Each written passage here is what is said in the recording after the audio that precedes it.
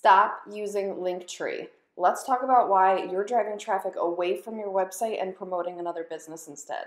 But first, if you're new here, hi, my name's Simpson. I'm helping you maximize your time and talents as a growing small business owner, so make sure to subscribe for new videos every week. When LinkTree came out a couple years ago, I was one of those that hopped right on the bandwagon because it seemed like it made a lot of sense to break down links in a simpler way for social media. And on the surface level, you can easily get a free version. It's not terrible, it's pretty easy to set up and straightforward.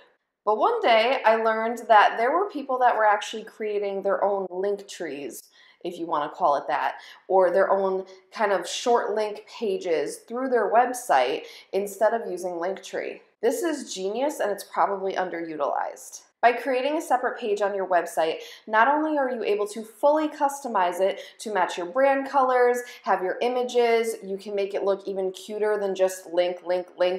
And there's a lot of ways that you can really customize it to make it work for you and your business. But this is also a genius way to get more people onto your website. Let me explain. So sure, when you click through Instagram, TikTok, wherever you're linking all of this, they're going to go to the page that has all of the links, similar to they would with LinkTree.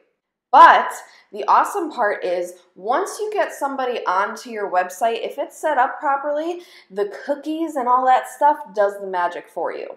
Once somebody goes onto your website, and yes, that page still counts, if you were to run a Facebook ad in the future, for example, you may pop up on that person's Facebook even though they've only been on your website to browse once. Same with Google. This is like the magic of getting people to click on your website even if they're not quite ready to buy. We all know that most people take an average of 7 times having to see something before they're ready to purchase. So why not make it easier by making that first time go onto your website on your link page so then when you start running ads or you're popping up all over the place, you continue to be top of mind in their social media presence. Another reason that this is genius to do is you're already paying for your website.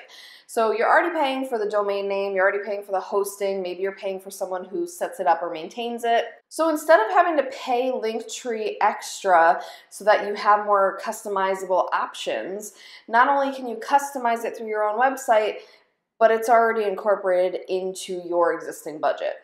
And then lastly, you're not sitting here promoting another business over your own. Listen, I am all for helping other small businesses grow, but in this case, I would much rather just have all those beautiful options for my own website and promote my own business.